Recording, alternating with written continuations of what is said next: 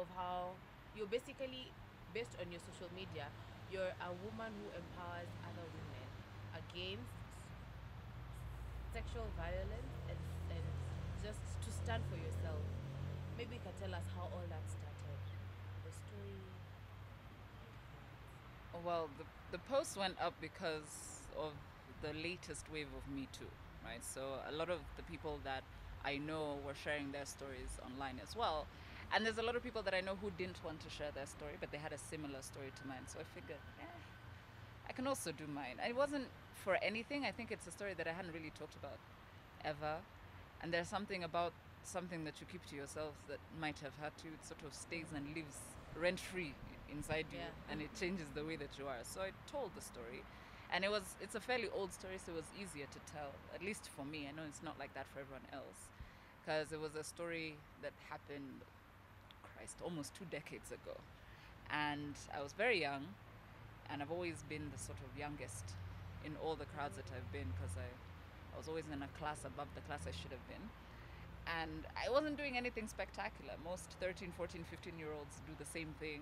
Holiday time comes and you find all sorts of things to keep you outside of the house. So a friend of mine, at least at the time, she was a friend of mine, told us we should go. Somebody's having a house party. I said, okay. It's the middle of the day, mind you. It's not tea at night. It's like midday. We're all leaving the house. We get into a job. I'm a child of the suburbs, so there's only so far I have ever been on a matatu at 13. So things started to go from familiar to unfamiliar, but you're in a group, so you feel secure. And you're a group of women that you know are girls, right? We go to this house party, everything is fine, it's kosher.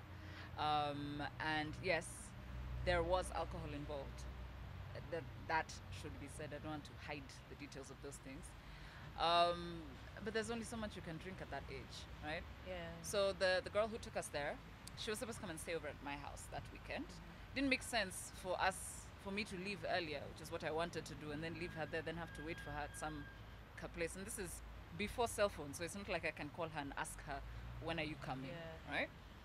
So everybody else left that we came with, and I was left with her and these people that had been otherwise fine and nice to us, and it was okay. They were all generally quite older, but still like 17, 18 hapo. I go outside, have just to sit. It's hot, have some air. And one of the gentlemen comes up and he's like, listen, we can just finish off this tiny, tiny bit of, it was brandy, I think, yeah. And I was like, I'm pretty much done for today, but it's so kidogo, it's fine. Cool. He goes back in and comes back with 2 glasses, a little bit for him, a little bit for me.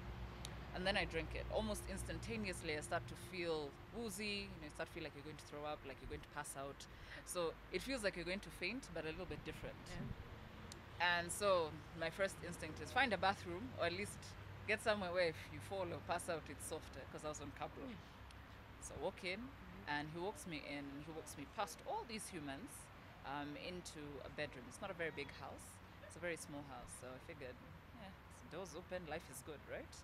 So wait, when you're walking past all these guys, can they tell that you're not okay? I don't know. I wasn't really looking at their reaction. I was trying to get to a safe spot. Like I needed a place to lie down, and there was no space in the sitting room. It was full. So I went and I lay down, and then that's now where it starts to get sketchy. Now it goes from black to memory to black to memory to black to memory. And I just remember being undressed, but I was like locked in to myself. You want to say something, you want to scream, you want whatever, but there's nothing coming out. But I could hear things and I could see things, but they weren't in continuous picture. So the fellow that walked me in was there, and then I passed out, woke up, and he was undressing me, and I was like, okay. And I wanted to say something, but then that's when I realized I can't say anything, and I couldn't move anything. I wanted to get up, because if I can't talk, maybe I can walk. Yeah. Nothing. So he starts to do whatever it is he starts to do. I pass out just as he starts. And then I wake up a little bit later. I can't tell you how long it was, how short it was. And that's because the door made noise. So I open my eyes, and he goes out, another gentleman comes in, and so on and so forth. That happened about 5 times, because there are about 6 guys in that house. And you can feel that. You can feel the one guy coming, and I can hear it. I can't feel anything. Like I'm absolutely numb. So at that point in time, I think I realized there's little you can do here at this point in time. So you just have to wait till it's over, I guess. Or wait until you have motion back or whatever it is, but something has to change about your scenario in order for anything to happen. When the last fellow had finished, I guess, my friend walked in and they were having some sort of a discussion at the door, and all I heard was he was quite upset, and he told her, "You didn't tell me she was a virgin." I'm not entirely sure what that. I can draw assumptions all day from that story, Yeah. but why? I just. So she comes in, she gets me dressed, and we go.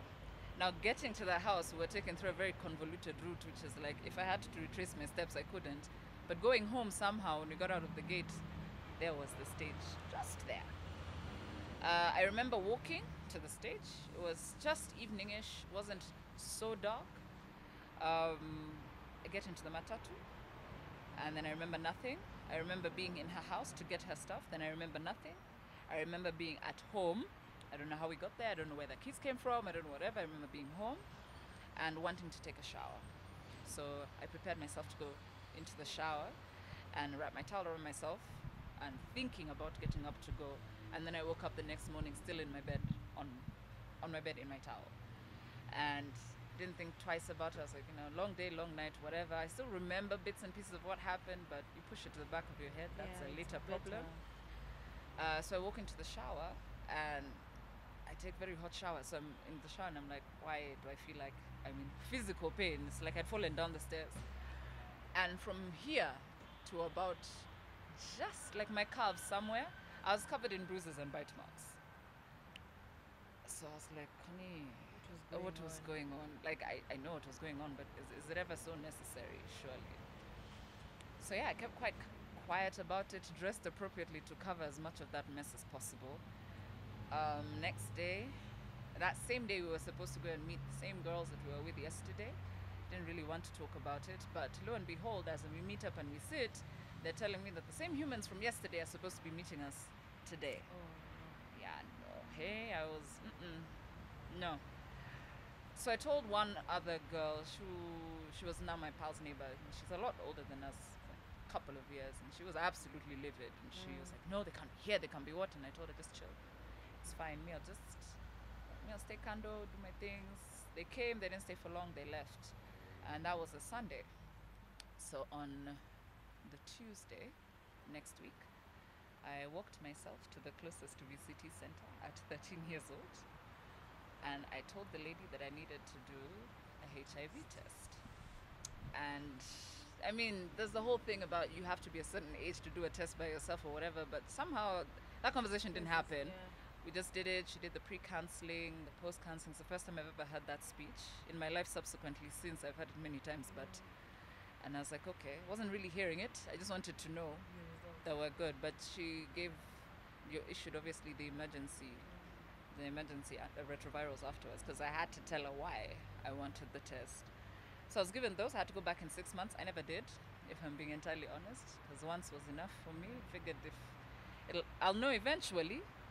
Forgot it. For now, I mean, luckily I didn't get anything, but that was that, and I kept quiet about it for the longest time. My friend went and told the girls afterwards, and she's like, oh, guess what happened last weekend? Brenda lost her virginity. Oh, that's the story. That's the story, that I lost it. Like, I went on a little teenage adventure and that's what happened. And I sort of let the story just slide like that, because did I really want to go through the process of explaining? I mean, was I even sure what happened? You know what I mean? Because I'm not sure.